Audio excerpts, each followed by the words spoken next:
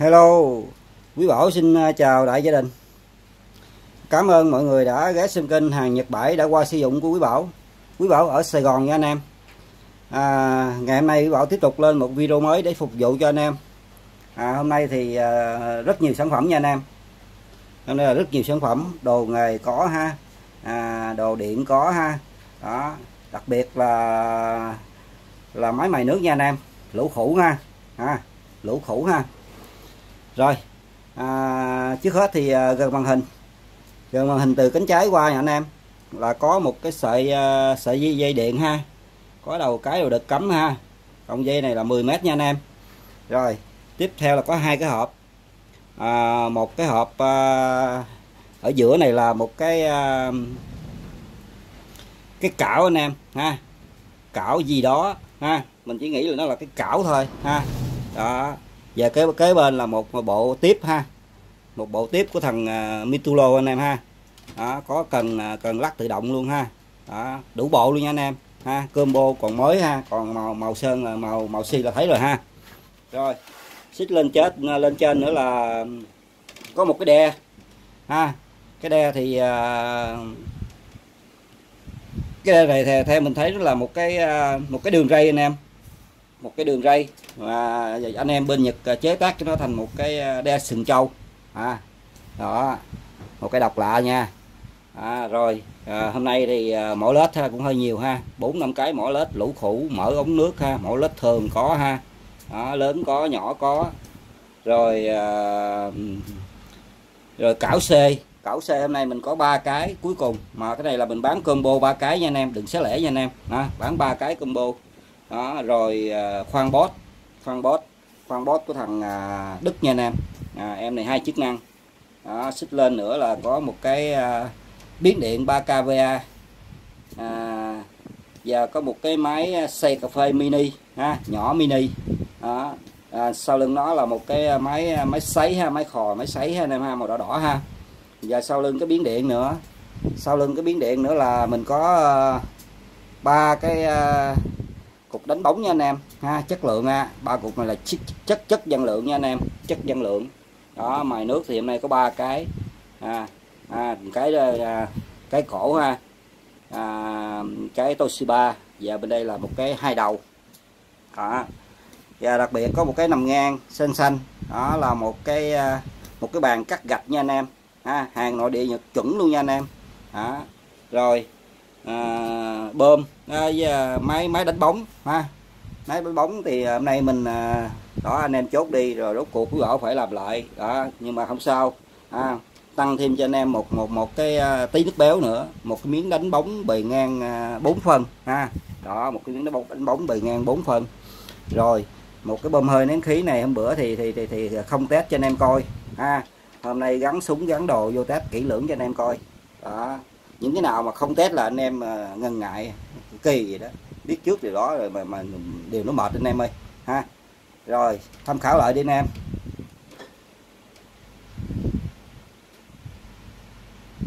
Rồi ha, hôm nay làm hơi nhiều, chắc lẽ là những cái đồ nghề của Bảo sẽ làm khá lẹ nha anh em, hôm nay làm khá nhiều á.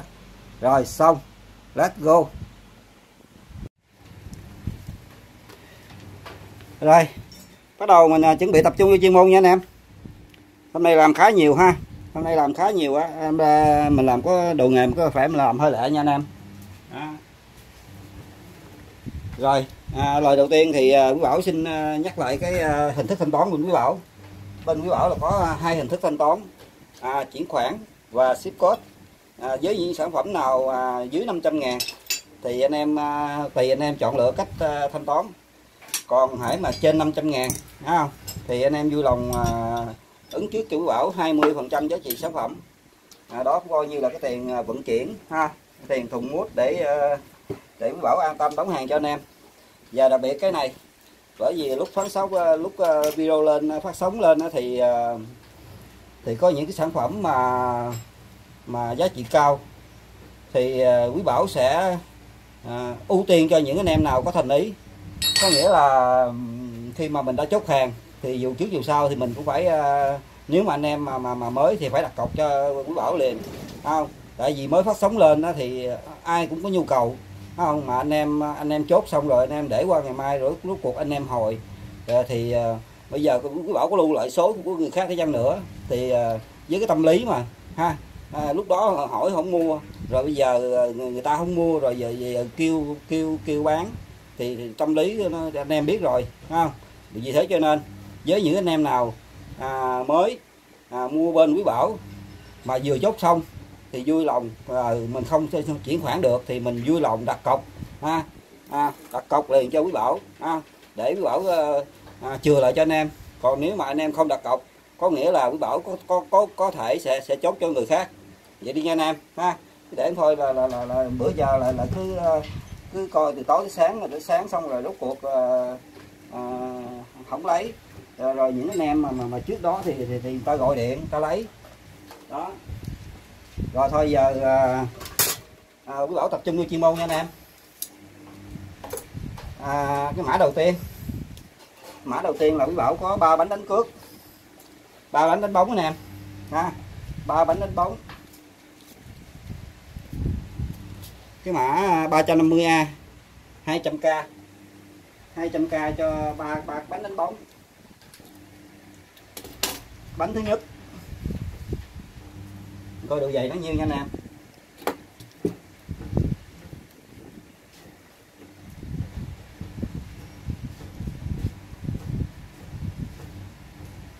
Độ dày nó là 4,5 phân anh em, 4,5 phân ha, 4,4 phân á. Rồi coi đường kính luôn. Đường kính là 15 phân nha anh em, đường kính là 15 phân. Đó. Cốt này chắc là cốt 12 ly 6 anh em.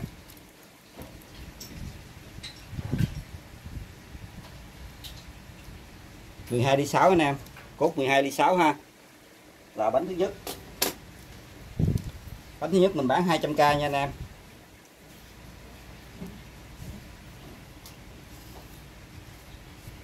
$200k. Xong. Cái bánh thứ hai. Bánh thứ hai. Bánh này khá nặng nha anh em. 2 kg chắc lúc cán rồi. Lúc cán là 2 kg là lúc cán rồi anh em. Đó. Bánh thứ hai 350B. Đường kính nó 26,5 anh em ha, đường kính nó 26,5. Rồi cái cốt nó bao nhiêu? Cái cốt nó là 2/3 anh em. 2/2, 2/3 ha, 2/3. Rồi. Còn có độ dày nó nhiêu?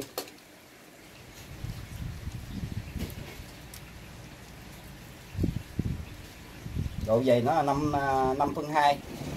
5/2.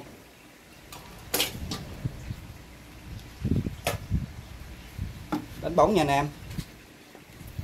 Rồi.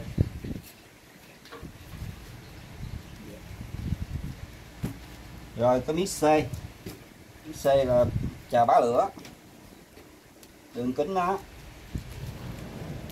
30 nha anh em, đường kính nó 30. Đó. Rồi 480.000 nha anh em, đường kính 30. Độ dày của nó 4,5 phân nha anh em, 4,5 phân. Cốt nó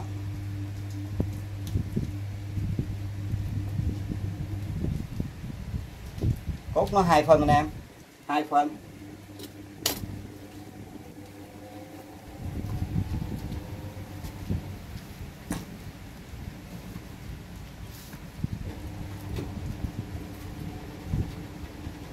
Rồi 350C 450k. Xong, let's go. Rồi tới 451.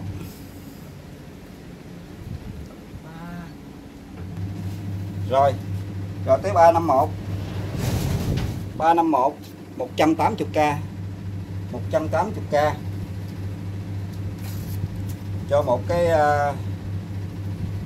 cúc chim hả anh em, cúc chim đó. Em này nặng nhiêu? 1 kg mốt 50, 1 kg mốt 50. Bề dày em nói được tổng thể 35 phân. Đường kính của lưỡi cuốc này nè, bề dày lưỡi cuốc này nè 4,5 phân, 4,5 phân anh em. Còn mới á, một đầu nhọn ha, một đầu cuốc ha. Rồi cái 351 180k xong, let's go. Tiếp theo 352 300k cho hai cái bột cào ha. Cái này thì 2 4 3 6 9 10 răng, 10 răng anh em. Này nặng nhiêu? Nặng gần nửa ký. Cái này nặng gần nửa ký. Còn nặng này 5 lạng rưỡi nè em, 5 lạng rưỡi. Em này thì 2 4 6 8 10 12 răng ha. Một cái 10 răng, cái 12 răng. Rồi. Bề dày em nó 28 phân, còn bề dày cái này 23,5 phân. Còn bề cao nó 7,5 phân, 7,5 phân nha anh em.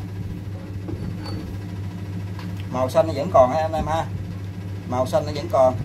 Rồi một cặp hai cái combo 300k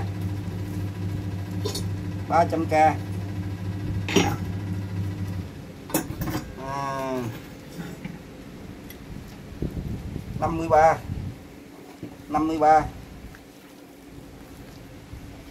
mã 353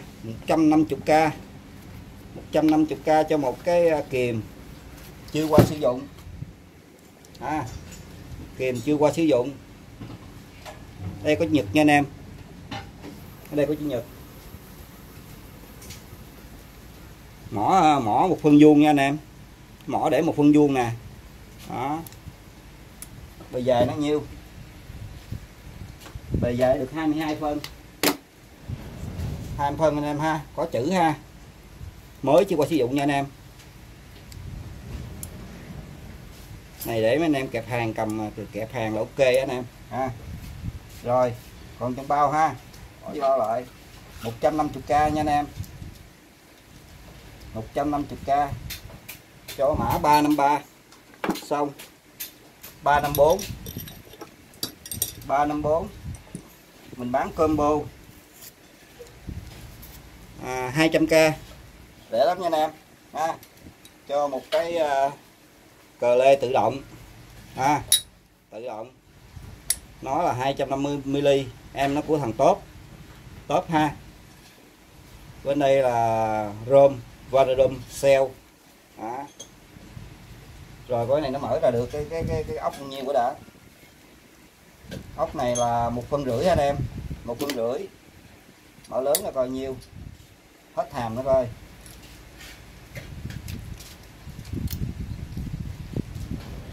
Hết hàm là 2,5 phân nha anh em, từ 1,5 phân tới 2,5 phân ha.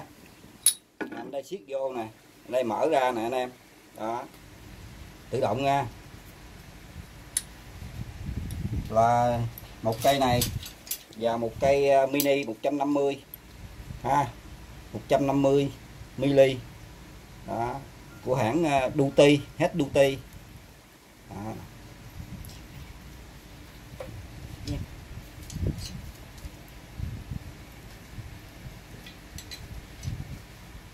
6 inch nha anh em, for rod for red, hết Duty. Đó, là hai cái ha. Này là vẫn ngọt ngào ha, đẹp lắm anh em. Mini nha, 15 150ml. Rồi combo một cặp 200k. Còn cái này là cuốn top nha anh em. Rồi xong, let's go. Tiếp theo 355 150k 150k cho một cái mỏ lết của thằng hit ha, hit 200ml chuẩn Nhật nha anh em. Rồi da băng ha, da băng Toho Perky. Em này răng hà mặt em nó còn trơn láng mịn màng ha. Đây, trơn láng mịn màng.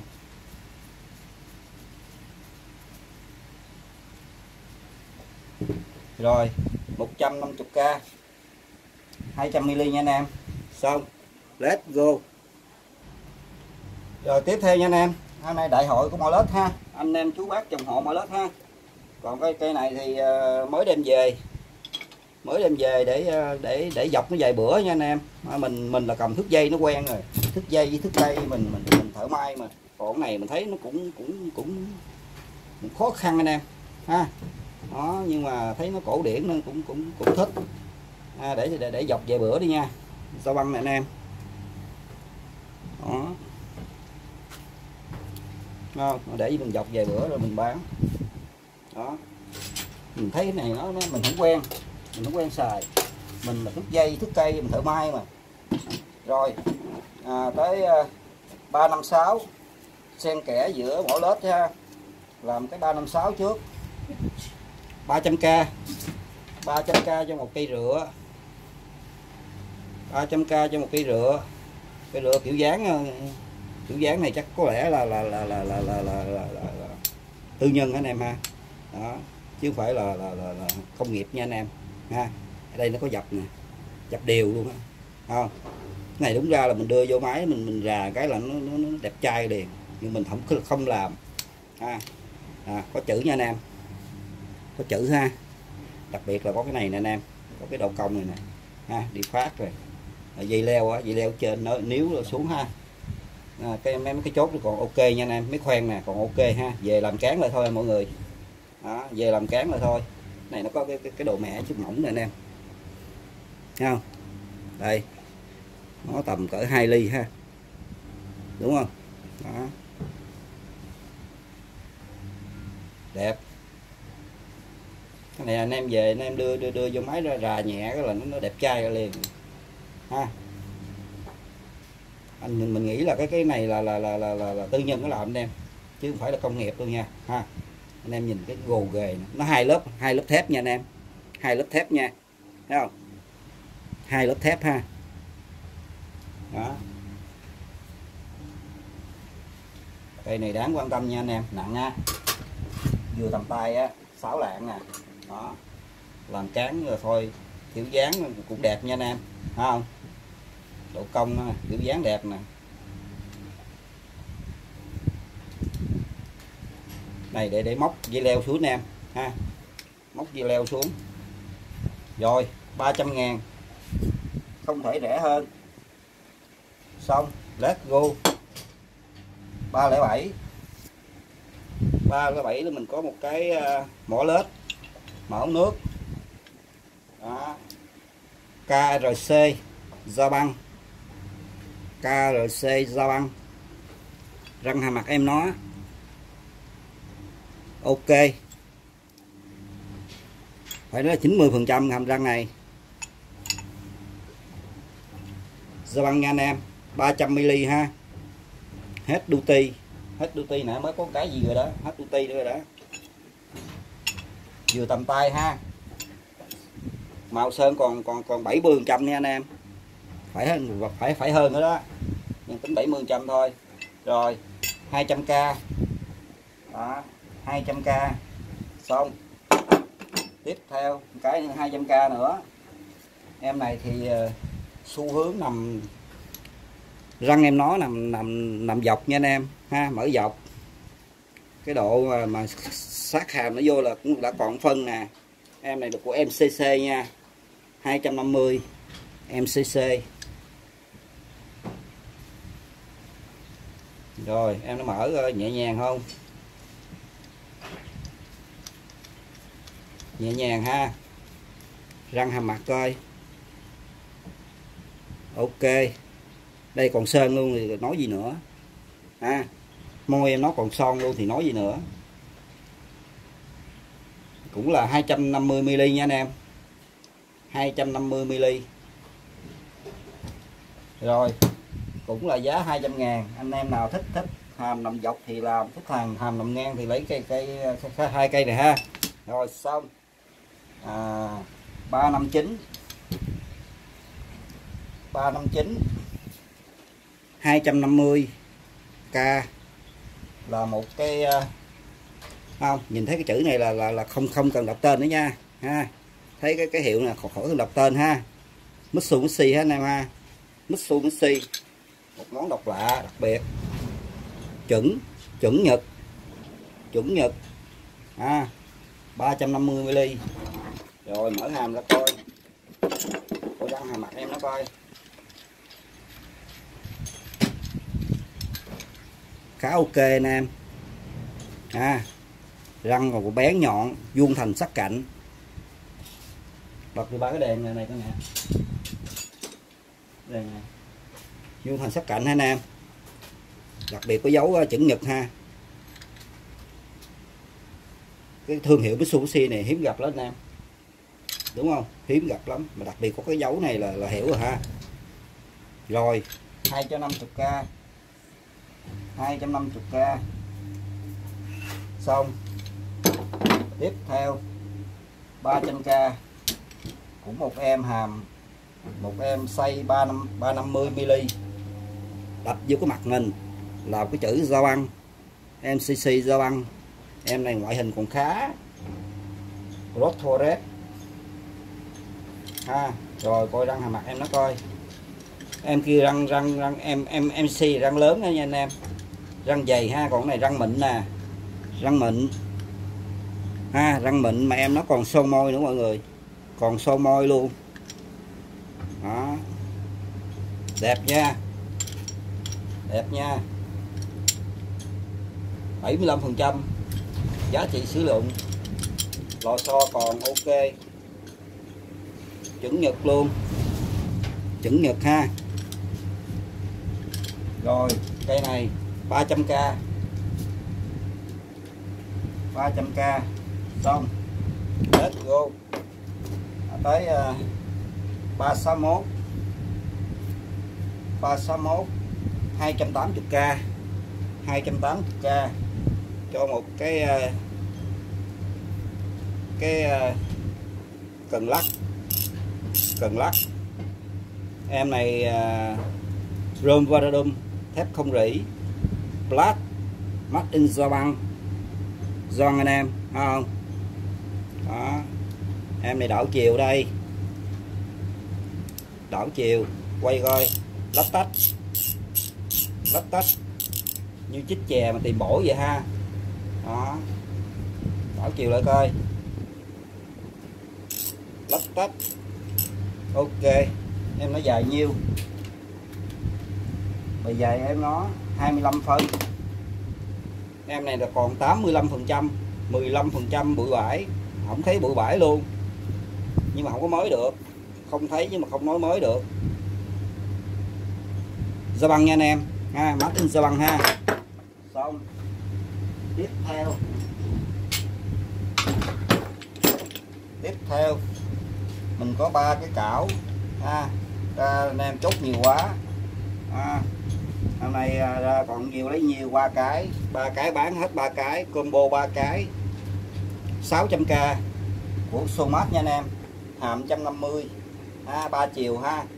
Em này cái trục mở hàm nó là được 8,5 phân. Rồi cái trục này nó là 17 phân ha. Trục này nó là 17 phân, còn trục C là 8,5 phân ha.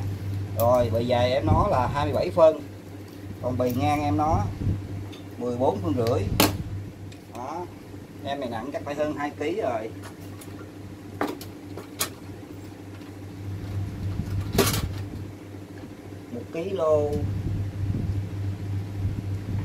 Một kg 6 anh em, 1 kg 6, 3 cái là 4 kg 8, gần 5 kg cho 3 cái cảo này nha anh em ha. 1 cây xong, 2 cây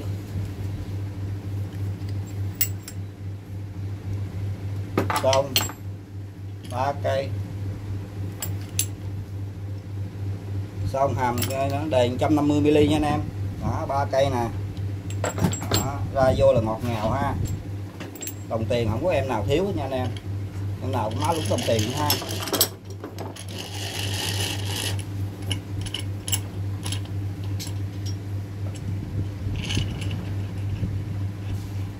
đảo kẹp 3 chiều nha anh em, đa chiều nha, trên 2 là mình gọi là đa rồi ha, nhưng mà đừng đa gì đa chứ đừng đa bullet nha anh em, đa bullet là mệt đó ha,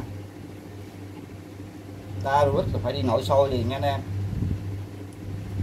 Anh em ăn nhậu nhiều á, anh em ăn nhậu nhiều mà cảm thấy đi ra ngoài mà nó bung xè, nó không có vuông thành sắc cạnh, không tròn trịa là mình đi nội soi liền nha anh em.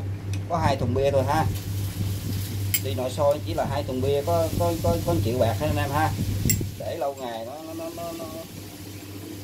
nó mệt mỏi ha.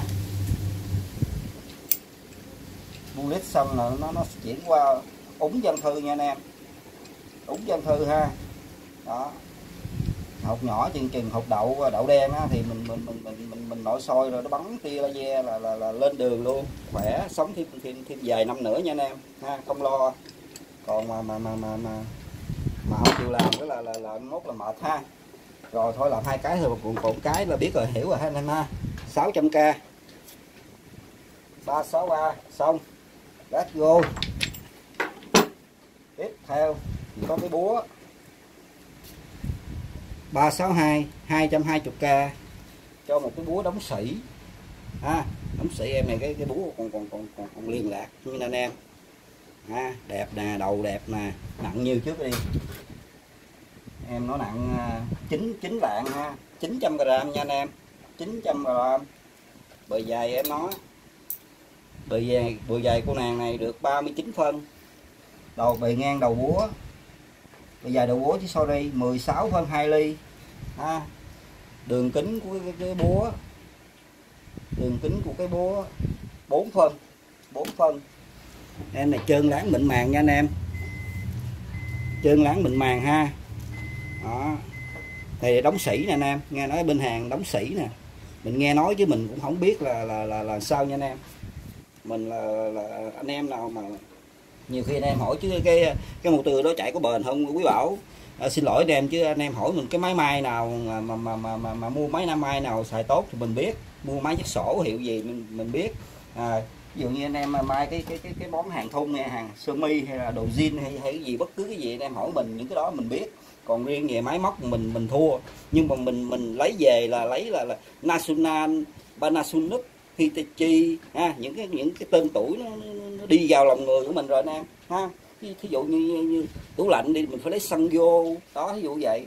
Còn tivi mình lấy Sony đó, nó vậy, Panasonic hay vậy đó anh em ha. Còn nhiều khi anh em hỏi cái máy đó nó chạy có bền không, ông nội mình cũng không biết nữa, tại vì mình đâu có xài bao giờ đâu mình biết mọi người ha, như vậy đi nha. Đó, nhưng mà mình cũng vẫn lấy đồ Nhật thôi à, mình nghe cái tiếng mà quen Panasonic, Hitachi, Panasonic rồi những cái thương hiệu đó là mình quất về thôi à. Đó, rồi cái búa đóng sỉ 220k. Đó. Nhiều khi anh em hỏi ơi cái motor nó xài có bền không, thiệt với mọi người, cái đó giờ mình chưa xài bao giờ không biết có bền hay không. Đó. Rồi xong, tiếp theo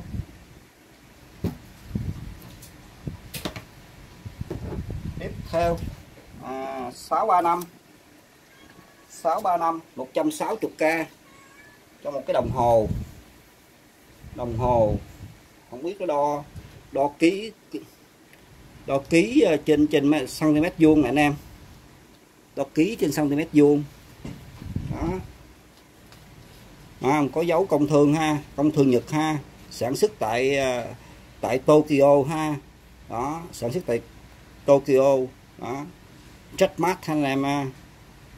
Yamamoto Kenki Setsio. Trời, đọc riết mốt mình đọc riết chắc mốt đi Nhật chơi quá. Đẹp mới nha anh em, cái đầu này còn chưa mở nè, chưa bóc tem em nó luôn nè, zin luôn ha, màn hình còn đẹp nha. Đó, nhiều khi mấy anh hỏi chứ bộ tư hỏi chứ quý Bảo ơi bộ tư đó xài ngon không quý Bảo có xài đâu biết, ngon dở. Anh em hỏi máy may thì được. Đó, ví dụ anh em hỏi máy may quý Bảo ơi mua máy gì quý Bảo biết ha. Anh em may mặt hàng nào thì mua máy đó, ví dụ vậy đó. Chứ còn cái này thôi mình chỉ biết ra mình lựa đồ hiệu thôi, đồ có tên tuổi thì mình mua về đem về đó. Rồi xong, nói hơi nhiều Nói chung tại vì nói qua tới cái nghề nghiệp mình cảm thấy mình nhớ nhung anh em ơi, nhớ nhung. Rồi 365 450k 450k đó. Nói về ngày mai nó cũng vui anh em ha. Hồi xưa mình đứng tiệm mai á, nhiều khách vô cái mình nói em hả, em mặc size 30, em mặc size 31, bề dày em chừng cỡ 100. Nó ủa sao anh biết vậy anh? Em chưa may anh lần nào, sao anh biết em mặc size 30? Thì tao ốm không mày, tao mặc size 29 thì mày mặc hơn tao thì mày mặc size 30 chứ nhiêu. Còn tao cao có 1m65 thì bề dày tao 97. Còn mày cao hơn tao thì mày bề dày mày 100, cái vậy mày cũng hỏi. Nó vậy mọi người. Không, nhưng đó là do cái kinh nghiệm, đúng không anh em? Đó, nhiều cái vui. Ngày mai nhiều cái cũng vui lắm mọi người. Cái ngày mai nó cũng chiều lòng mọi người, không? Chiều lòng anh em. Bây giờ làm cái nghề này nó cũng chiều lòng anh em, cũng cảm thấy vui. Đây là một cái cảo bạc đạn của thằng Super nha anh em. Super nó là 4G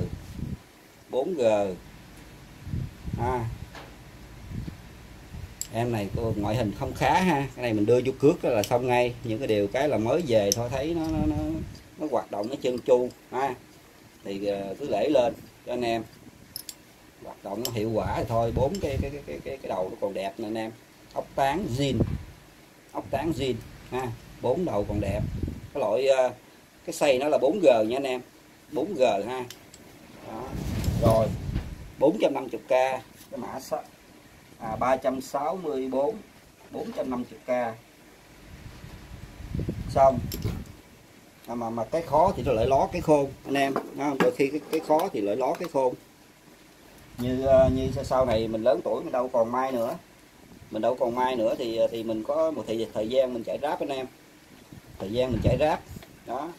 Mà mình cái tiếng Tây thì nó biết mình chứ mình không biết nó, phải không? Đâm ra mà mình biết tiếng Tây thì đâu chạy ráp, đúng không anh em? Đó bắt đầu cái chở thằng Tây đó, từ điểm A tới điểm B đi anh em, từ điểm A tới điểm B đi ha. Đó, điểm B nhớ hình như đường Võ Văn Kiệt thì phải, đúng, ngay đường Võ Văn Kiệt ha. Cái dừng xuống đường Võ Văn Kiệt, cái nó nhìn vô cái địa chỉ xong cái nó phan cho mình một tràng âm thanh liền.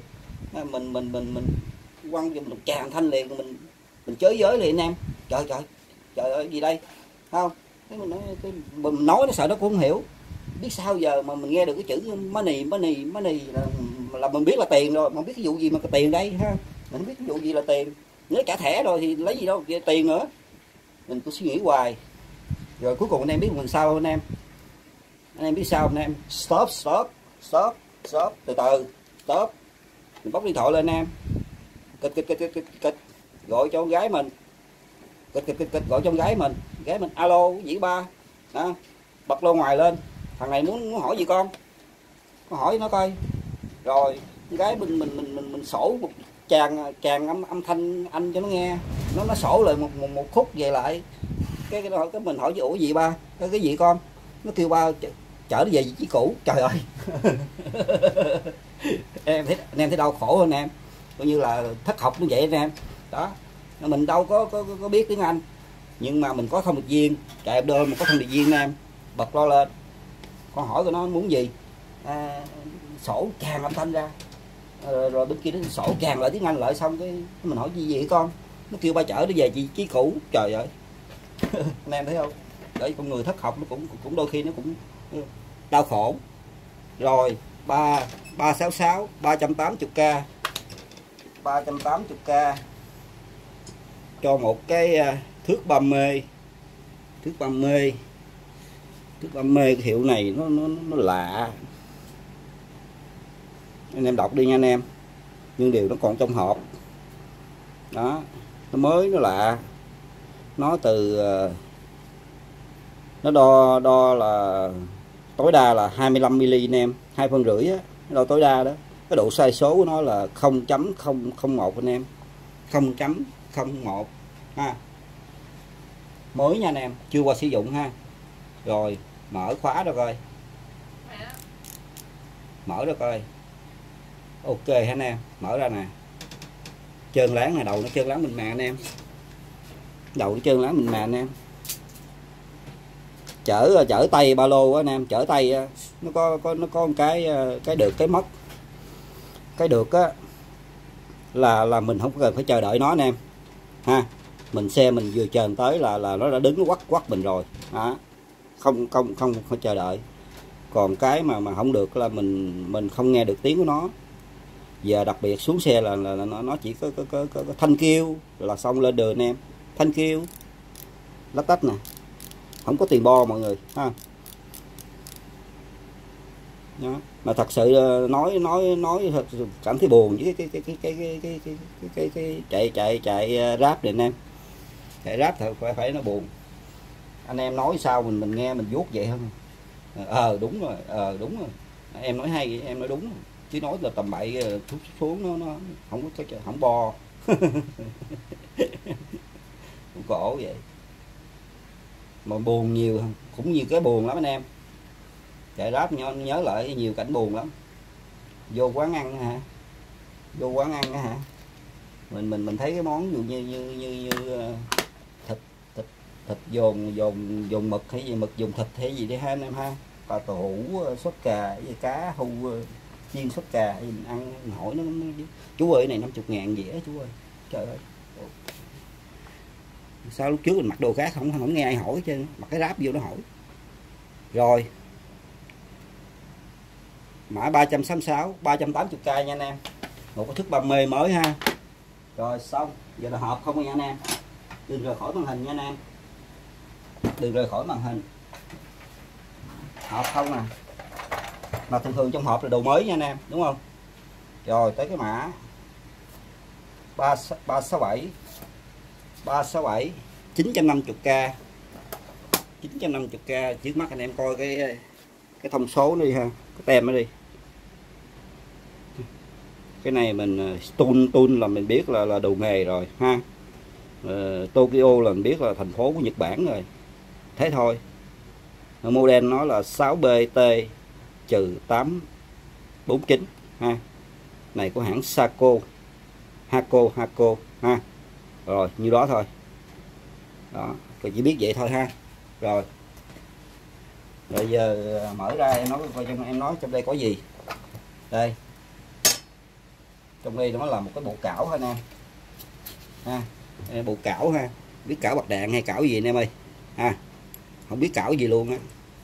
Đó, nó vậy nè. Đó.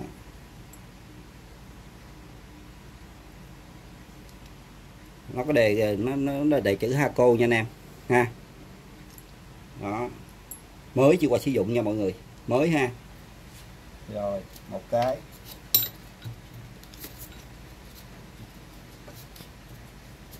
Rồi tiếp theo đây là cái cần ha anh em.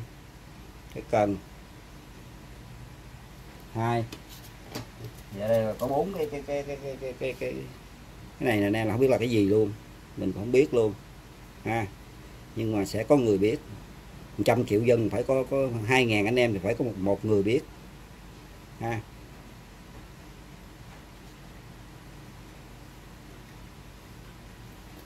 Bốn cái đầu vậy anh em ha. 4 cái mà và có 2 cái nó in dấu chữ Hako nha anh em. Hako nè. Đó. 2 cái. Giờ đây là 2 cái gì nhỏ nhỏ nữa nè. Đây. 2 đồng tiền xưa. Rồi một cái. Rồi vậy thôi, không biết gì nữa hết trơn á. Còn như là dự cột thôi. Đó, anh em nhìn nghe kỹ nha anh em. Một bộ nữa ha. Mình không thấy nó thiếu gì ha. Không thấy nó thiếu gì ha anh em. 950k ha.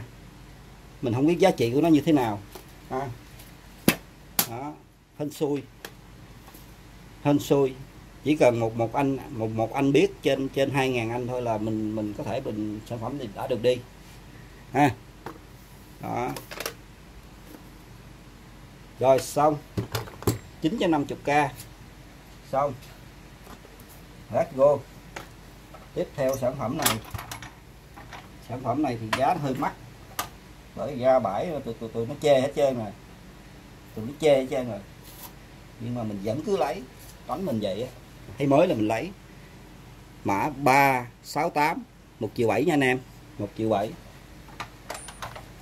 Đây này là mấy anh thợ máy là không phải chê mấy anh em. Mitulo ha, Giao băng ha, chuẩn Nhật ha, đầu lắc ha, 1 ha. Cần này là cần nối thêm cho nó chắc ha anh em.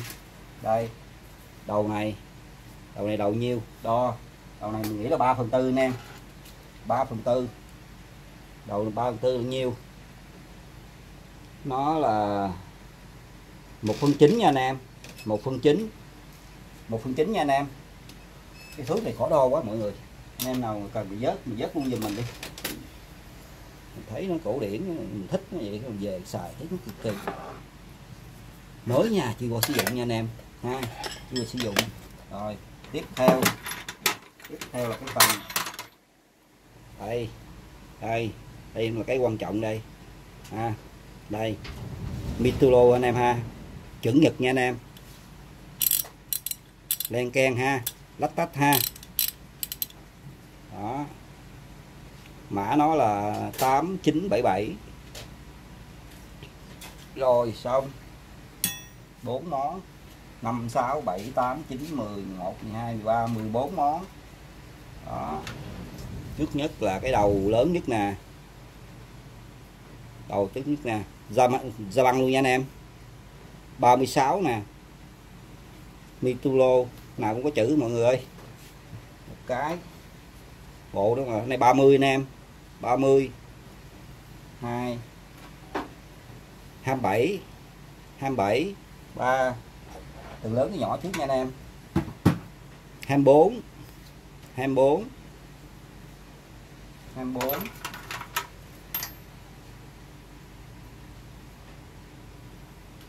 22 anh em, 22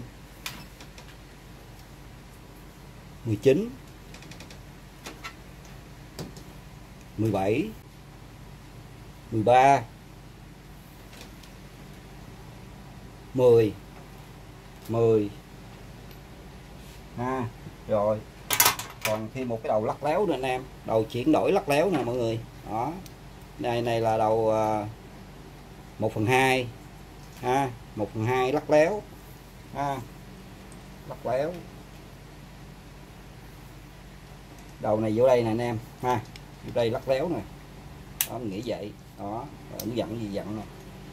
Đó, ok chưa, đúng luôn đó mọi người, vậy ha.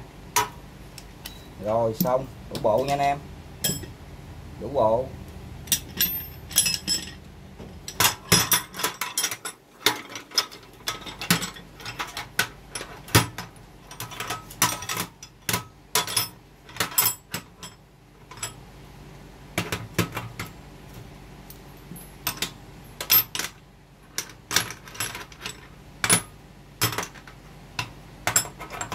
Rồi cái bộ này là 1.700.000 nha anh em ha, 1.700.000. Xong, let's go.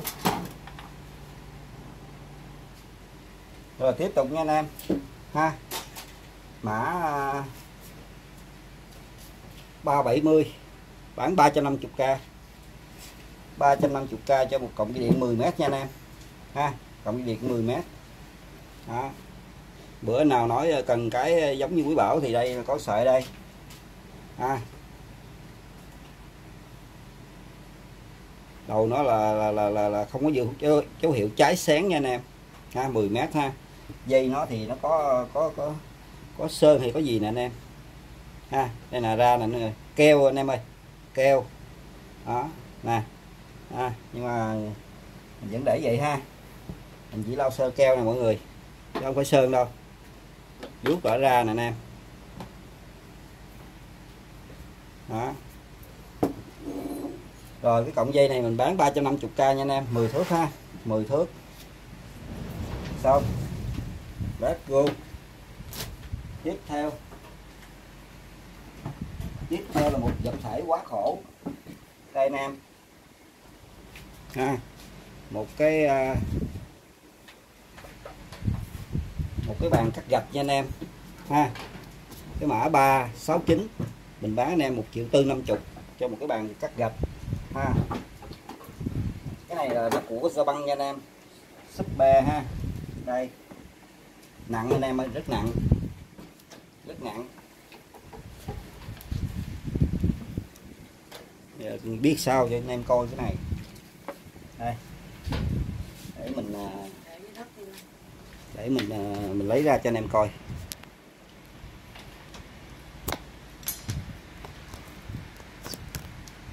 Đây anh em,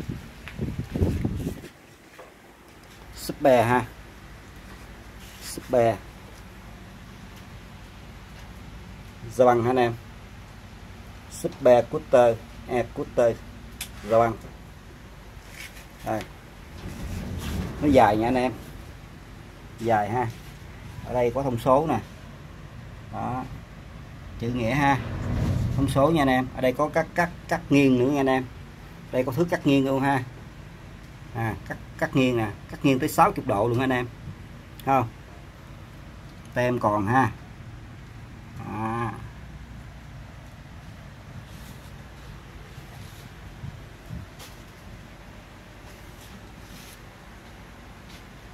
Cái này mình để mình test cho anh em coi. Thì đó giờ mình chỉ cắt giải không, mình chưa cắt gạch bao giờ hết, chưa cắt gạch bao giờ hết anh em.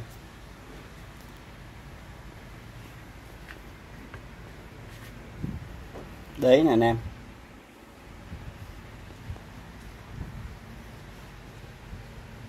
nặng lắm nha anh em, nặng á. Rồi để mình đưa xuống đất, mình cắt thử cho anh em coi ha. Rồi anh em, để cắt thử cho anh em coi ha.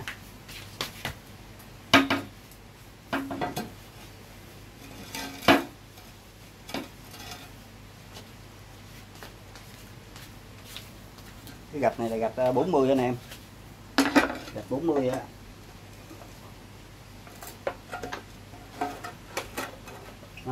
Thì đúng không, mình đó giờ mình chưa cắt gạch ha anh em, tập cắt thử đi ha. Đó rồi, thẳng nè, kéo xuống nè, đó đẩy nè.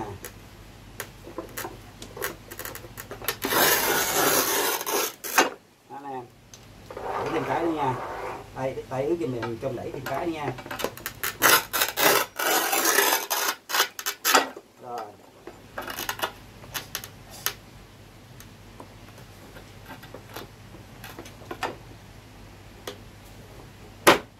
ok, hay nè em, hay nè em, ok ha. Đó làm thêm cái nha, làm quen tay rồi, làm cái đi cho nó vui. Rồi cái xuống nè, đó vuông góc ha, để đó, để thêm cái nha. Thôi thử cái thôi, thử cái đi không ha nè, thử cái thôi, không đi anh em, hai cái nha anh em. Tay mình yếu ha, đó tay mình yếu, hai cái rồi như nữa coi.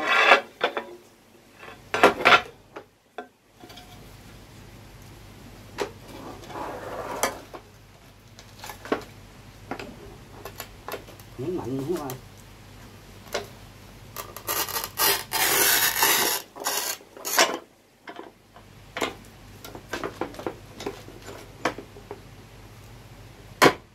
Cái đi anh em, ok, cái cũng đi rồi nè anh em, ok ha.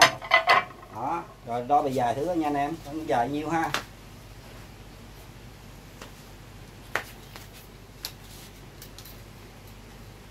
Bề dài nó là tổng thể nó là 65 nha anh em, 65. Còn cái chỗ để cắt được nè 50 nè em, 50, gạch 50 là ok. Không để con kéo xuống được 50 không.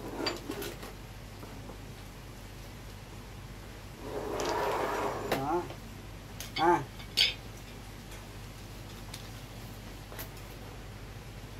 nó 48 phân nữa nha anh em, 48 phân chứ không được 50 nha anh em, 48 phân.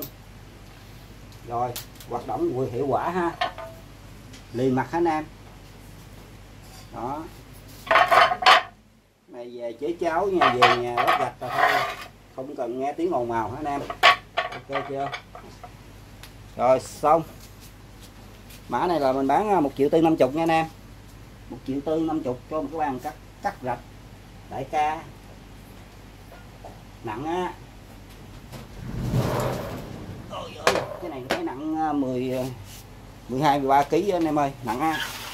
Rồi xong, let's go. Rồi tiếp tục. Triệu 2. Tiếp tục là mình có 2 sản phẩm bán đồng giá, một cái đe, mình bán anh em 1.200.000. Nó là một cái đường ray anh em, bản thân nó là một cái đường ray anh em ha. Mình biết ở bên Nhật nó chế tác hay nó làm sao mà nó ra một cái đe sừng trâu anh em ha, đe sừng trâu. Cân ba cái này bao nhiêu nè?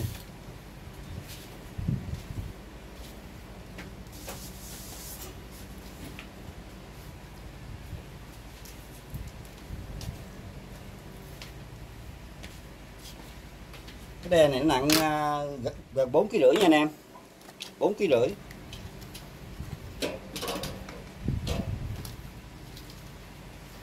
Về dài nó nè, về dài nó được 27 phân, 27 phân. Còn từ đây tới đây nè anh em, 17 phân, 17 phân.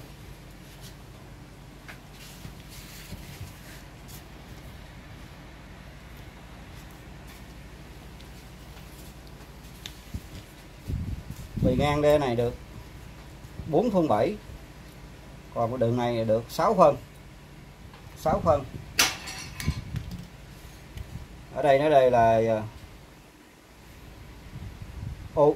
Ohima anh em. Nó là một cái đeo đường ray ha, mình thấy rõ ràng là một cái đeo đường ray, là một cái đường ray này anh em. Đó, anh vẫn chế cháo làm sao nè ha. Đó. Này không biết là xưởng làm hay là tư nhân làm thì mình không biết ha. Đừng mà cái đe đẹp nha anh em ha, nhìn kỹ nha, nặng 4,5 kg ha.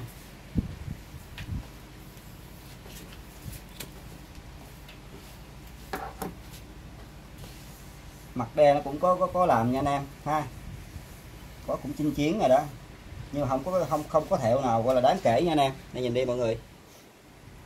Đó. Đe đường ray, rõ ràng là dưới là cái đe đường ray. Đó. Nhưng mà làm thấy nhìn thấy cũng hay đúng không anh em. Đó. Rồi cái này mình bán 1.200.000 nha anh em, 1.200.000. Xong tới tiếp một cái món, một cái mã số 0, một cái mã số 0 mình bán anh em 1.200.000, cũng 1.200.000 cho một cái Eto bị chấn thương nặng. Đây nè em, đây nè em, gãy nè anh em, gãy cốt nè, thấy không? Đó.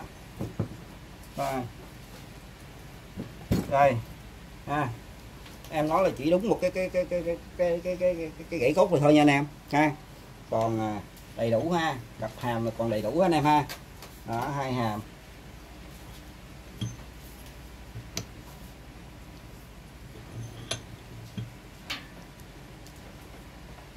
Cũng phên nha, cốt tròn ha, đe nó còn khá đẹp đó mọi người. Đây, cái này là ế, là mình về mình để mình lấy ti nè, lấy cặp hàm nè, lấy ốc ác nè. Đó, đây nó còn đồng tiền luôn nha anh em. Mình thấy nè, cái vú găm dầu vẫn còn nha anh em ha. Màu sơn nó màu biển nè, biển đậm. Màu xanh này cũng xanh riêu, mà xanh riêu khác cái kia này ha. Đây cõi gầm luôn ha. Đây. Không có cứng cá nha mọi người, nó chỉ có một cái lỗi là bị gãy cặp hàm này chỗ này ha. Đó, gãy cốt ha. Giá bằng 40% giá máy ha. 1.2 triệu.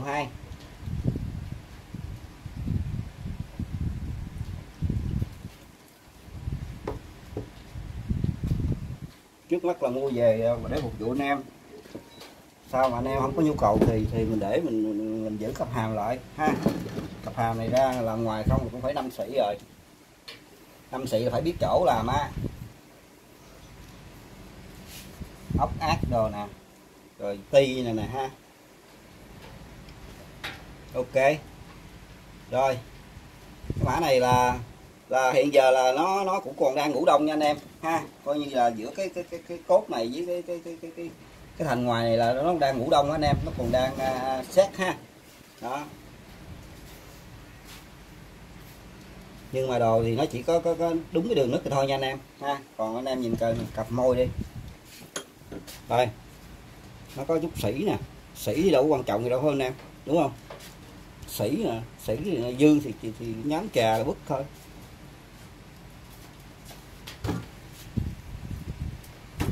Rồi cái này bán thanh lý nha anh em, 1.2 triệu, mã số 0. Về cái bác nào cần một món xài ha, rẻ cốt tròn thì là em nói ha. Rồi xong, let's go. Rồi tiếp tục là mình có một cái máy xay cà phê mini. Tiếp tục tới một cái máy xay cà phê mini.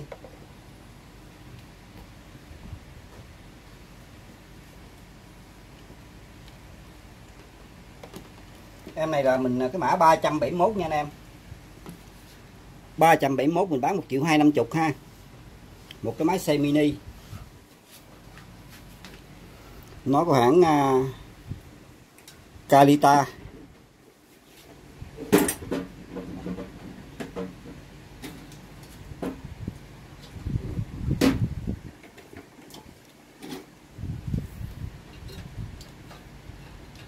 Điện 100V, 120W. Gió băng nha anh em. Gió băng ha. Calita. Đây nó còn thêm một cái cục chì nữa nè. Đầy đủ ha anh em. Đầy đủ ha. Cao su 4 cái còn đầy đủ ha anh em.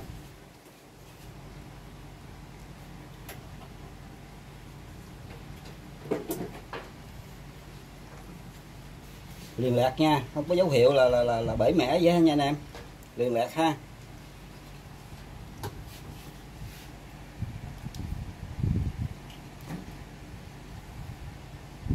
Liền lạc ha mọi người.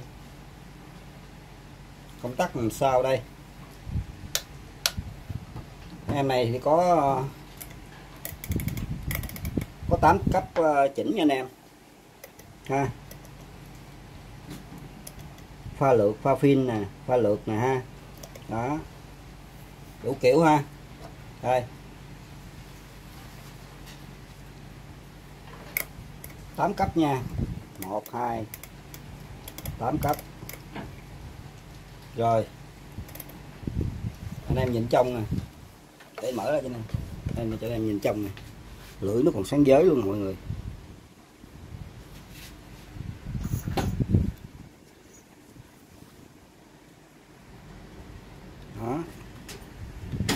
Đó anh em.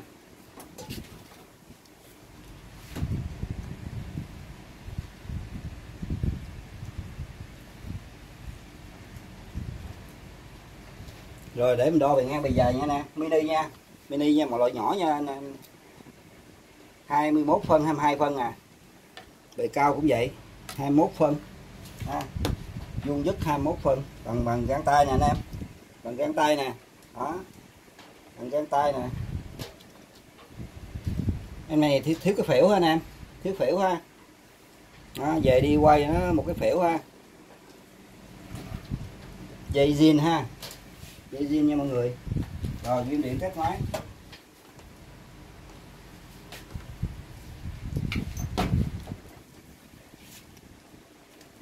Rồi ghim điện. Rồi công tắc lên coi.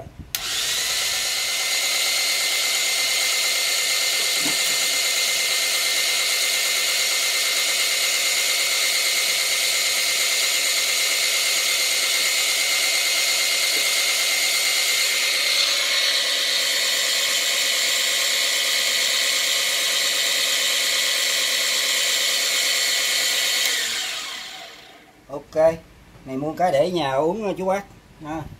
Dạo này con quýt rồi, về mua về xây uống tại nhà luôn. Uống tới đâu xây tới đó ha. Làm cái phễu nữa là uống tới đâu xây tới đó.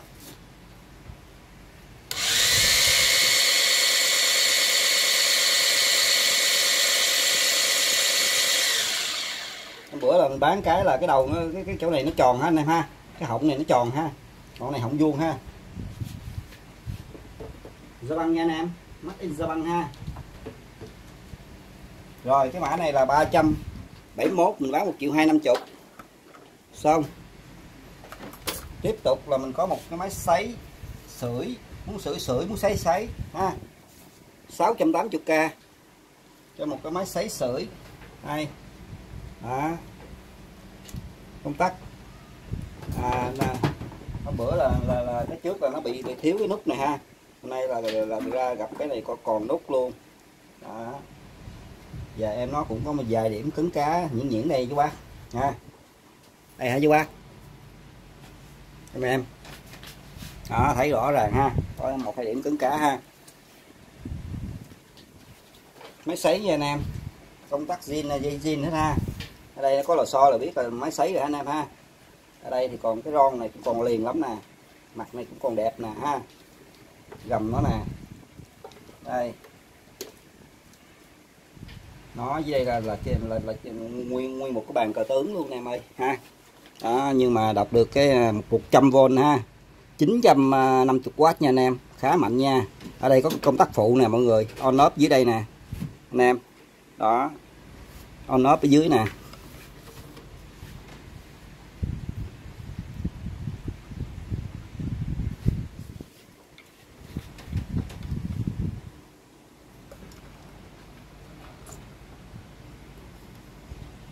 Ốc ác còn 7 màu không nha anh em, tem tiếc còn đầy đủ ha.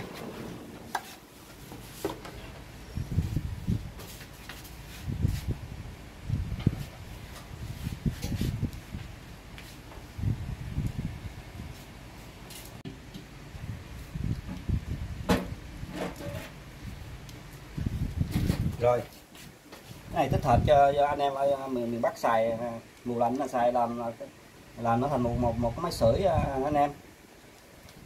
Bề dài nó là 33 phân, bề cao nó là tầm 20 phân ha, còn bề ngang nó nè 17 phân 16 phân. Này lên xuống được nè anh em ha, lên xuống được. Đó. Này nó có một hai cái chỗ cứng cá ha chứ bác, về chỉnh lại nha ha. Đây công tắc thì còn đầy đủ. Rồi này là máy sấy là ok á anh em, ngồi sáng ngủ cà phê trời lạnh là để ha, để xa xa cái trình thước là tiếng máy im ru. Này để trong phòng làm tới cái lò sưởi cũng êm lắm anh em. Rồi ghim điện.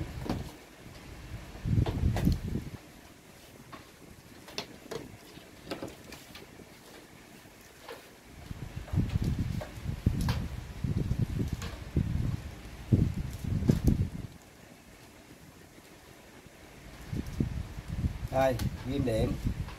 Rồi coi trước công tắc nha anh em, là công tắc lên ha, đèn đỏ ha, quạt trái ha, quạt chạy ha anh em. Mà quay tới cái nút này mà tới nè anh em,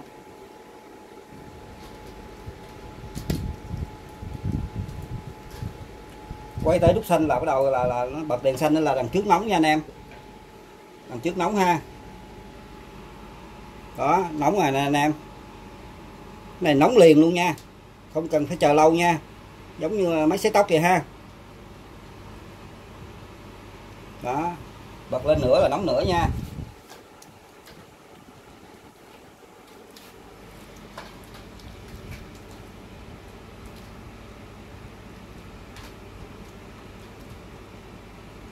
Nóng quá anh em. Đó cái này để uống cà phê là im ru mà có nghe gì đâu ha. Đó trời lạnh lạnh để ha. Anh em thấy lò xo nó lên đỏ hơn em, hoạt động ok ha.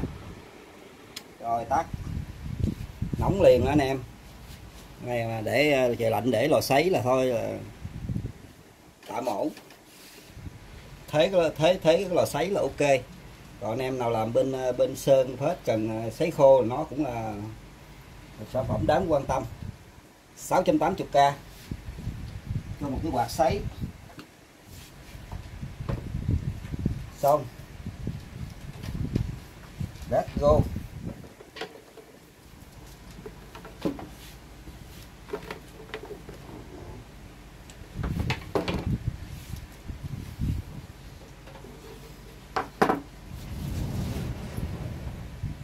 Tiếp theo là mình có một cái khoan bót 2 chức năng.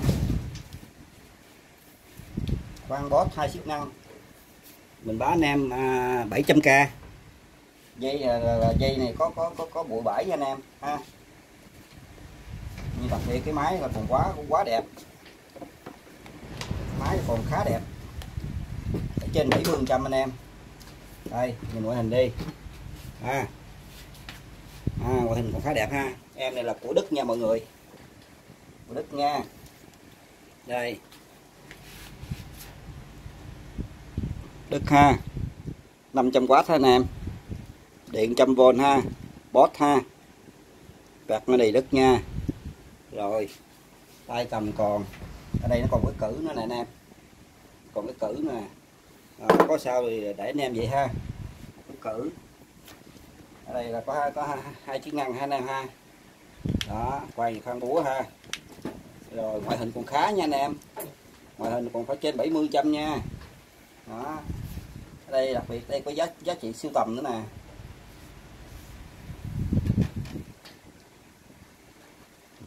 Cái đầu này ghim thì là ghim vô là xài thôi ha.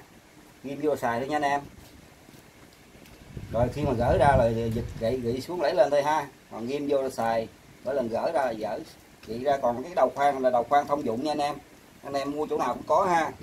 Đầu này mà làm gì có đầu băng ranh, mà vẫn để đầu băng ranh để làm cái gì để không biết nữa. Nhưng mà có vẫn để thì vẫn để cho anh em ha. Có sao để vậy. Dây zin nha. Rồi ghim điện.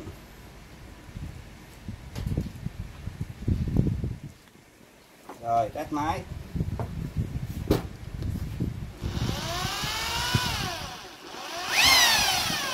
Cái này điều chỉnh trên cò được rồi anh em.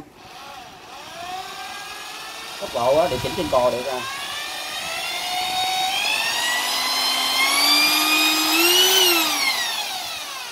W ha. 500W.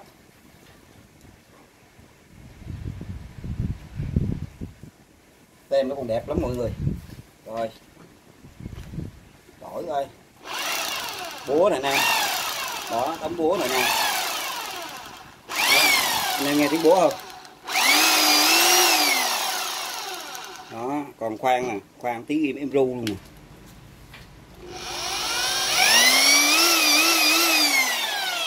Cái này là để gia đình xài là coi như là hết bài. Vừa không nặng lắm anh em ha. Gia đình xài là chú bác xài cầm vẫn được như thường, không nặng lắm, vừa tầm tay ha. Này lên số 0 là khoan thường nè.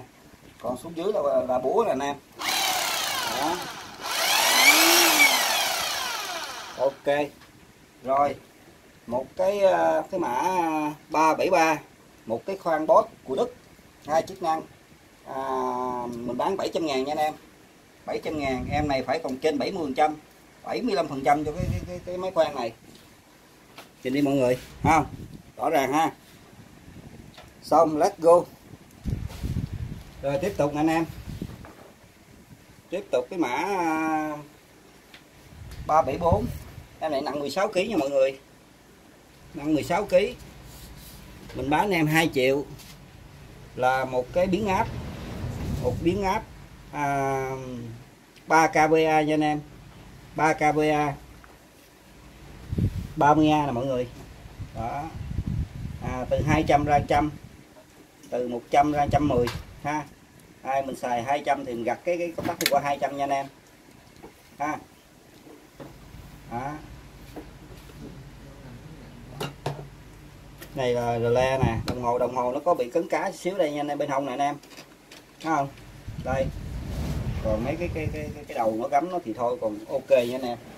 mình nói tóm lại là em này ngoại hình là còn đẹp nha anh em ha. Đó, ở đây là điện 100V nè, ở đây điện 200V đường vô nè anh em, còn đây điện 100V ha. Đó. Cao su còn đầy đủ nha mọi người, gầm nó nè, cao su đầy đủ ha. 3 kVA nha anh em. Em này phải là trên 80%, khá đẹp. Cái này thì nó về là nó chỉ có một cục này thôi, nó không có dây ha, đường cắm này dây đó nè. Cục mình không có dây zin, nhưng mà đều mình làm cọng dây này cho nó ha anh em. Đây, làm cọng dây cho nó nè. Đó, dây này dây loại lớn nha anh em, loại hơn phân á. Rồi quay đằng trước nè anh em. Rồi ghim điện ha, xài điện nguồn nha, xài điện nguồn ha, để ghim điện nha anh em.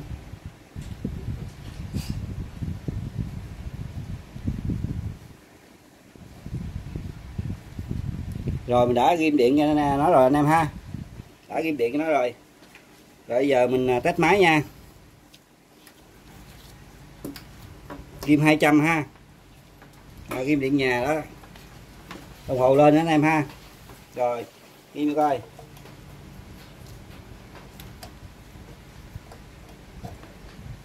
Ok, hết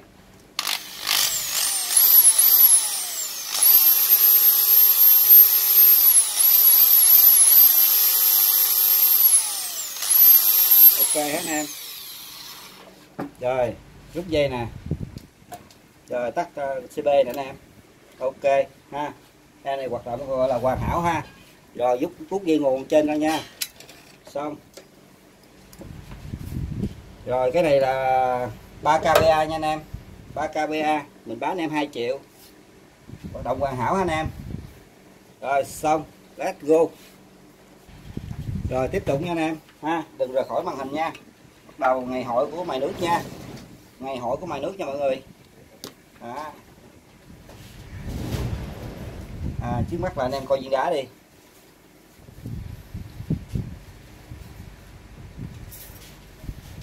Đây nó có nhâm chút ha anh em, bên hông nè.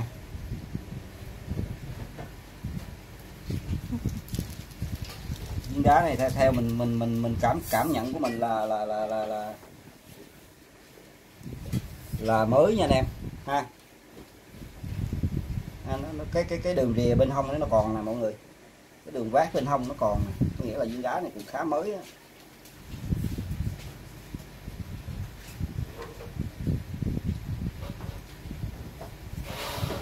Nó bị cấn cá bên hông này xíu ha, nhâm ha.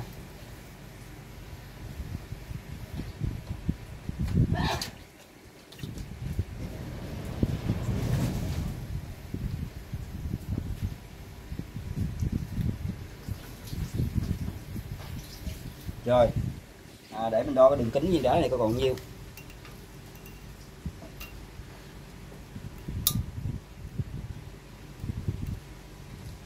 Một trăm 175, nó bản thân nó là 180 anh em, mới xài xương thôi à, mới xài đi có 5 ly thôi ha. Rồi em nhìn ngoại hình ha. Đó.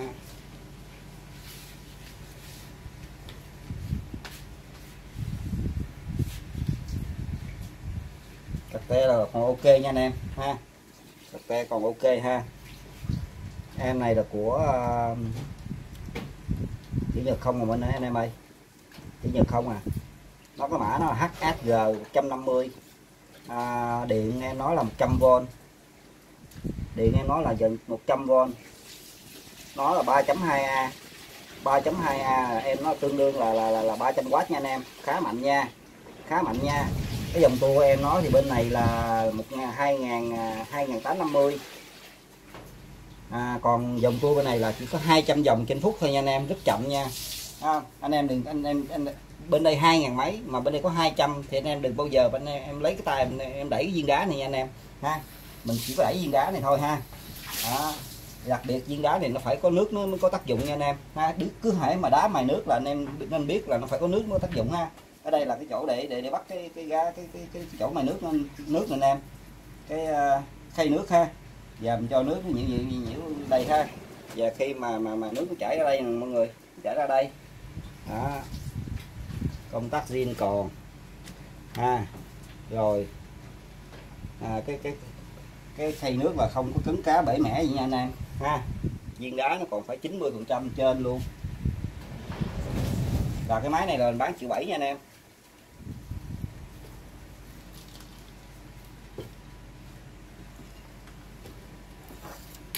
Cái mã này là mình bán em 1.700.000 ha, 1.700.000. Viên đá còn đẹp nha. Rồi để mình ghim điện cái máy cho anh em coi.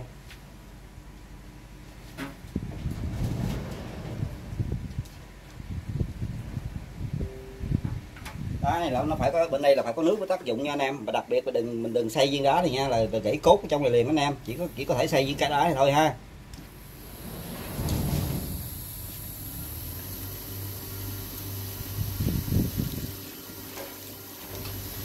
Ru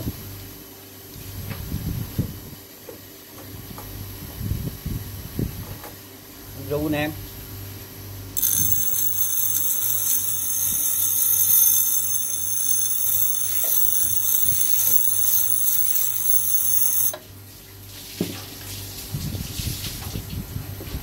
Cái này là mình để ngược chiều với đá nha anh em ha, mình mài đẩy ngược chiều với đá nè đó.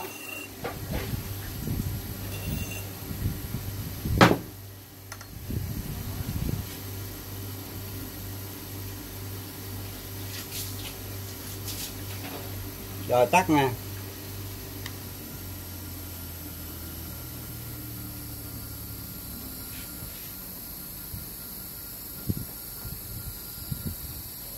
Thường là những cái máy này á, trong đây thì mình không thấy nó để cái nước xuất xứ anh em, nhưng mà thường là máy nước là của Đài Loan là nhiều nha anh em ha, máy nước là của Đài Loan là nhiều. Để em coi dưới nó có thông tin ở dưới không?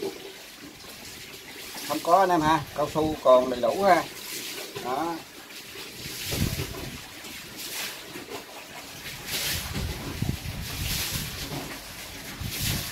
Rồi cái mã này là 376, mình bán 1.700.000 nha anh em. Con let's go.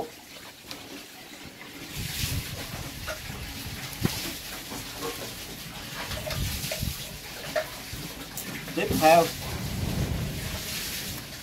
cái mã 377 mình bán anh em 1.750.000. Đây viên đá này cũng là viên đá chưa xài ha, viên đá chưa xài. Viên đá thì đường kính là 20,05 nha anh em, đường kính là 20,05.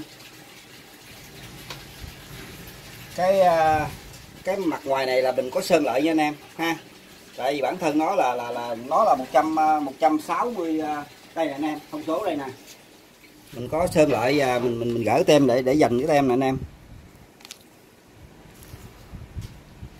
Nó là 168W, điện 100V hả anh em, điện 100V đó. Độ mịn của em nói là 1000, đá 205, độ mịn 1000.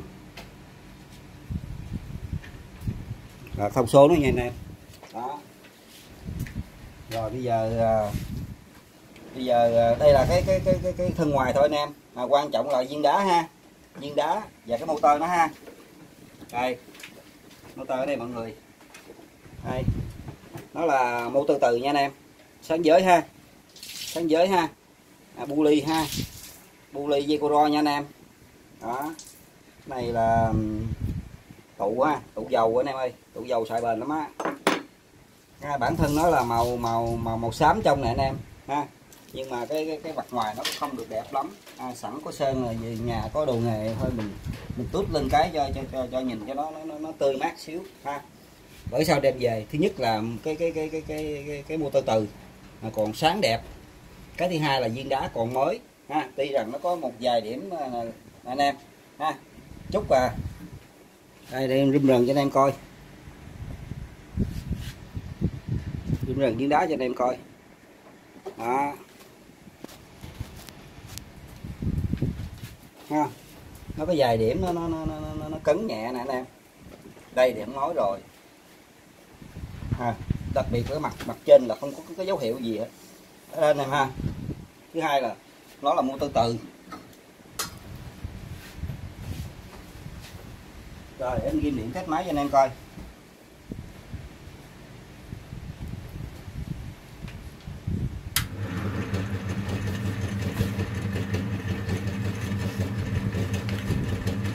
Trăm 65W nha anh em.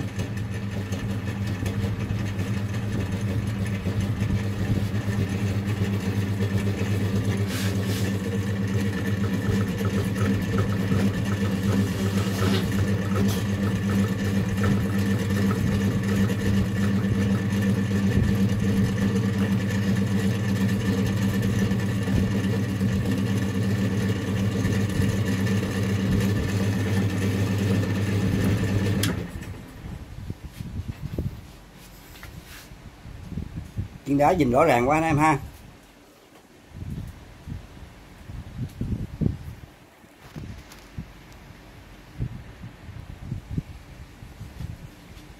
Cái này anh em thích màu này em thích thì về mình chỉ cần tháo viên đá ra mình có thể sơn được rồi anh em. Tháo viên đá ra. Anh em tháo viên đá ra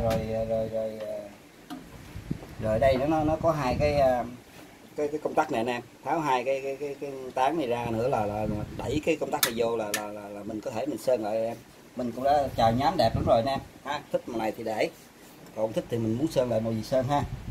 Đó, mà là cái vỏ thôi nha anh em ha. Cái này là chỉ có gọi là tốt gỗ hơn tốt bút sơn là cái sản phẩm này nha anh em ha. Viên đá còn mới nè, motor từ còn mới nè. Đó, nó chỉ có là cái áo này là mình thấy nó xét nên buộc lòng mình phải sơn lại coi cho được mắt xíu. Mình sơn cũng khá lắm anh em. Rồi xong 1.750.000. Let's go.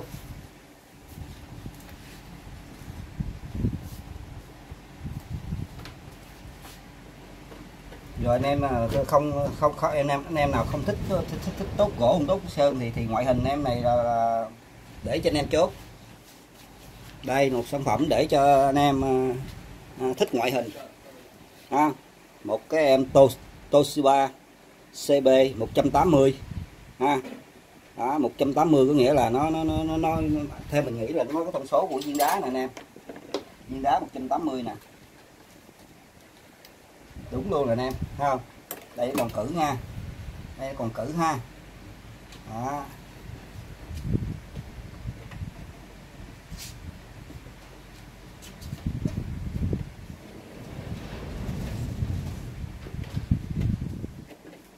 Đưa lên nè ha, siết lại nha anh em. Rồi mở ra hạ xuống ha. Đó, tùy theo mình muốn cỡ nào cỡ ha. Rồi cái mã này là 378 mình bán 2 triệu nha anh em. Một em Toshiba ha. Viên đá là còn khá mới luôn. Hình như là mới luôn, không còn khá gì nữa. Đây, Toshiba. Mày dao nè, mày kéo nè, mày dũa nè, mày đục nè, mày lưỡi bào nè, muốn mài gì mài. Rồi có gầm đi anh em. Sáng sủa ha, có cấn cá xíu ha. Về tự sửa nha anh em. Ha, cao su liền lạc ha. Để không có bể mẻ rất nhanh mọi người. Không bể mẻ. Rồi. Bên đây.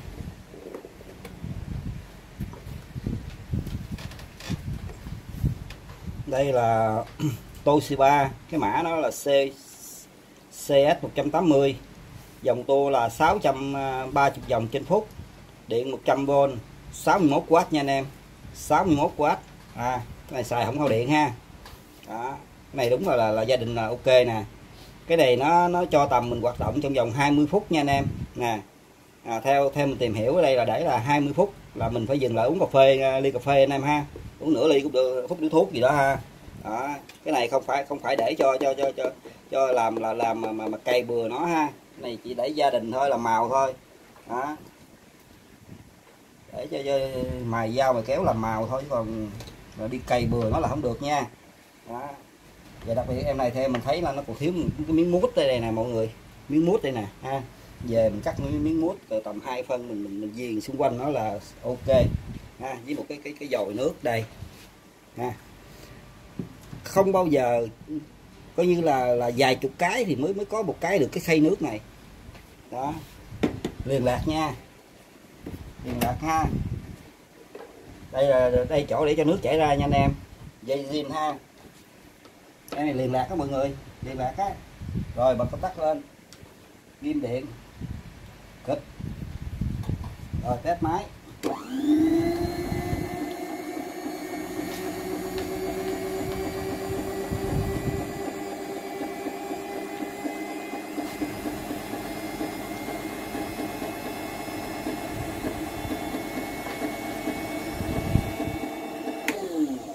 Viên đá này nó phải có nước mới có tác dụng nha anh em. Mình cũng nói nhiều lần này ha, nói hoài sợ anh em nghe nó nhàm ha, nhưng mà thật sự là phải có nước nó mới có tác dụng nha mọi người ha. Rồi cái mã này là mình bán anh em là 2 triệu ha. Cái mã 378 mình bán anh em 2 triệu, 2 triệu Toshiba. Rồi xong, let's go. Rồi tiếp theo là mình có một cái motor. Đó, chốt rồi rốt cuộc để Bảo review ha. Đây một cái motor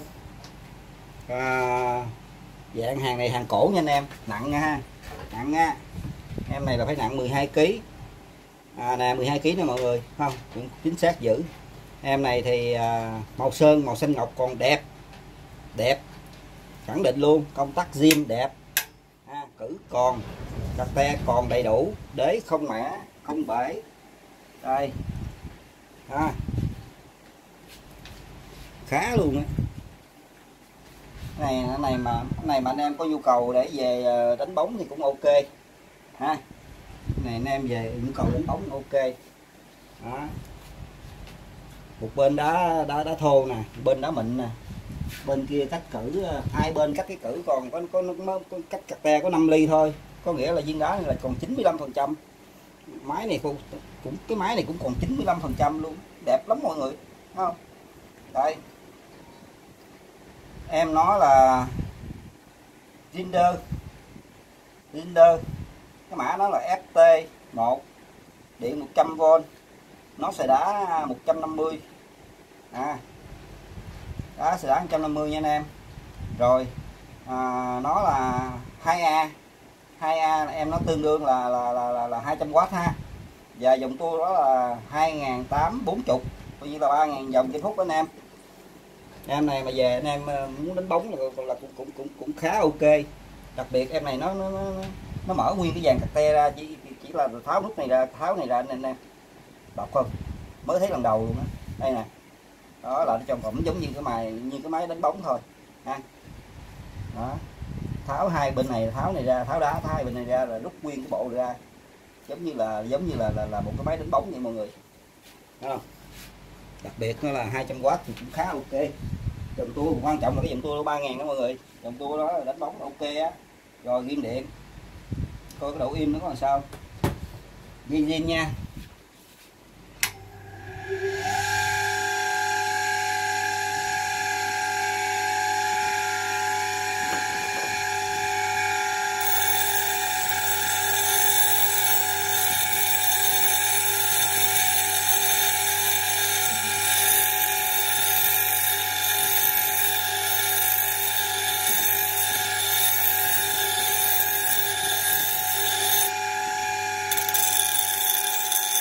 Bên này bên mài thô nha anh em. Này là bao chứ bác, tì đè chứ bác, bao luôn.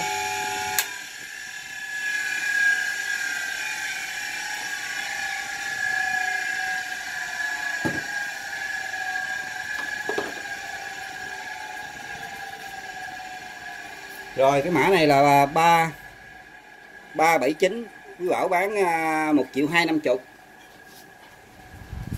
Xong, let's go. Rồi tiếp tục anh em, tiếp tục là cái mã này anh em, nó hơi cao đúng không, rồi mã 381 mình bán anh em 3,5 triệu ha.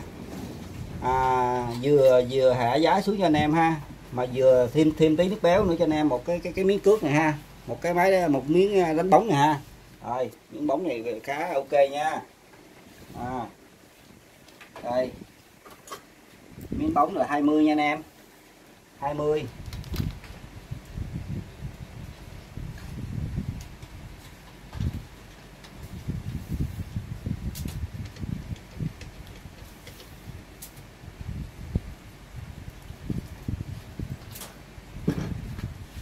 Này chưa siết cứng nè.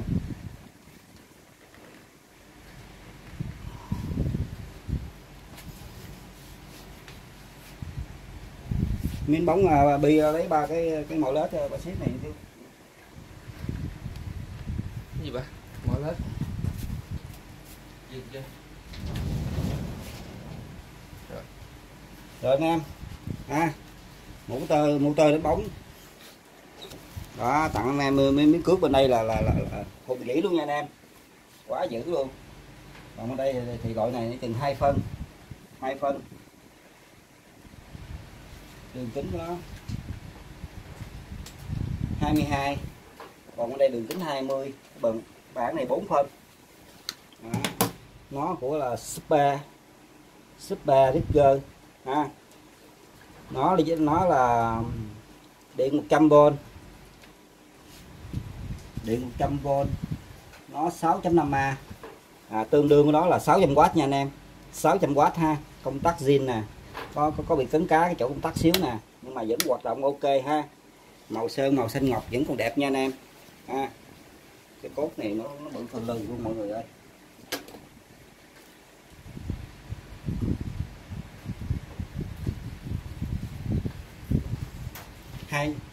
Hai phân rưỡi. Cái cốt này 2 phân rưỡi nha anh em. Đó. Màu xanh ngọc còn đẹp ha. Điện 100V nha mọi người. Dòng tua em nói là 1.800 nha. 1.800. Mình bán 3,5 triệu ha. 3,5 triệu. Rồi để ghim điện test máy cho anh em coi. Dây nó thì nó có cắt cái đầu. Đây nè mọi người. Nó cắt đầu. Nhưng mà mình đã tặng anh em một cái dây zin luôn nha, một cái đầu zin luôn ha. Đó, đây. Thấy anh em. Đầu zin luôn nha. Rồi ghim điện. Đây là điện trăm nha, xài điện 100V nha anh em. Chứ không phải là 3 pha nha. Điện zin 100 ha. Rồi bật công tắc lên.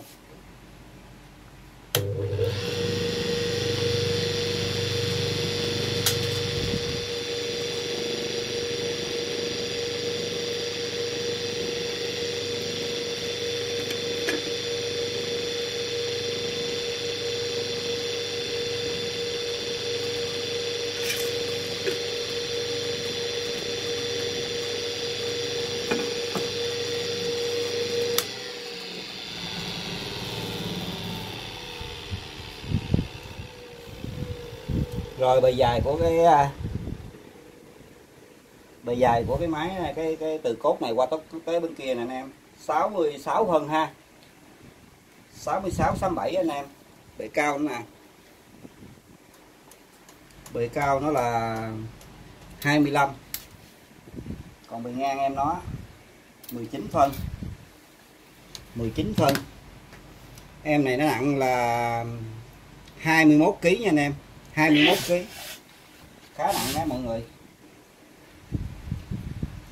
Đây về đánh bóng là coi như là không còn phiền hà gì nữa ha. Quá ok. Này gia đình xài hơi dư nha anh em chú bác. Gia đình xài dư ha. Rồi xong let's go. Rồi tiếp tục nè anh em. Tiếp tục là mình có một cái bơm hơi mát nè mọi người. Em này là cái mã nó là AK6 615B ha. 615B. Con ghim cái đầu đi vô.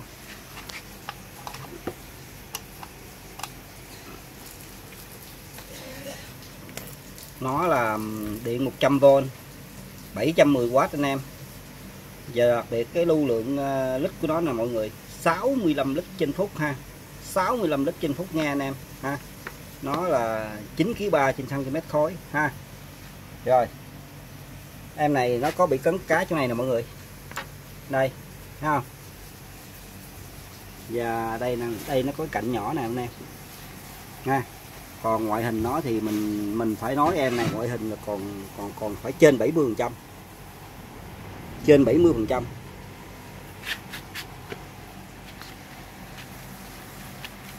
Đây là van xả này anh em ha, muốn hơi nhiều ít là xả đây, công tắc nằm đây ha.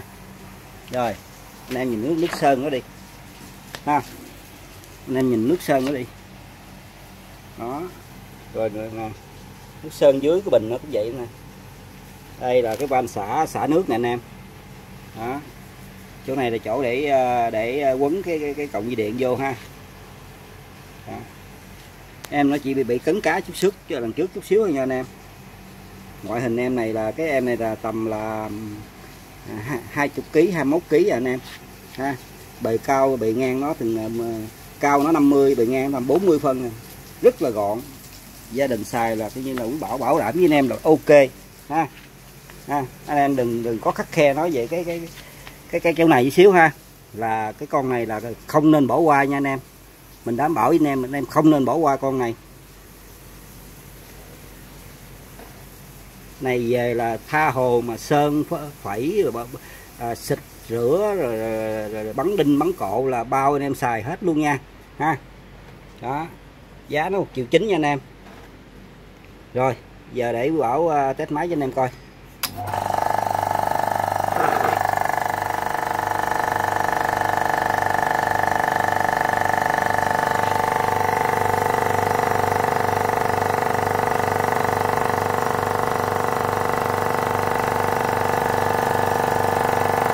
Hơi lên tốc hành luôn.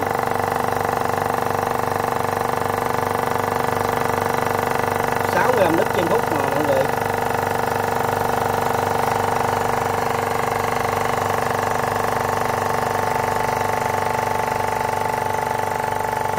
Zin đất nha anh em. Cái này gọi là zin đất luôn ha.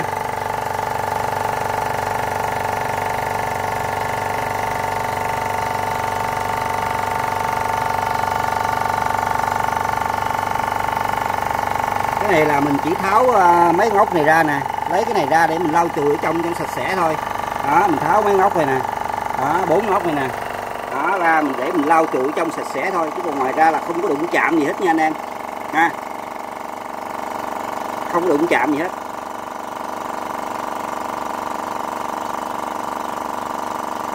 Nên nhìn lên đồng hồ lên nè, pha nãy giờ như là chừng được chưa được 2 phút anh em, phút mấy gì.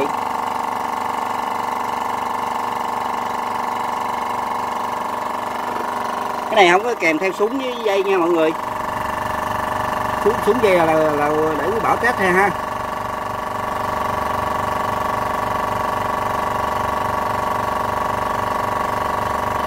Tiếng máy khá êm.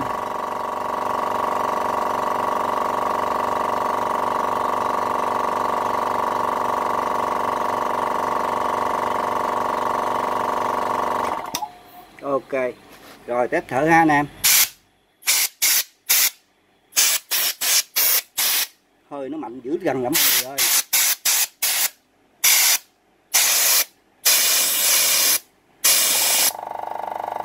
Bảy kg nó bơm lại anh em. Tiếng máy nó im ru luôn á. Mình để sát vô cho anh em nghe nè.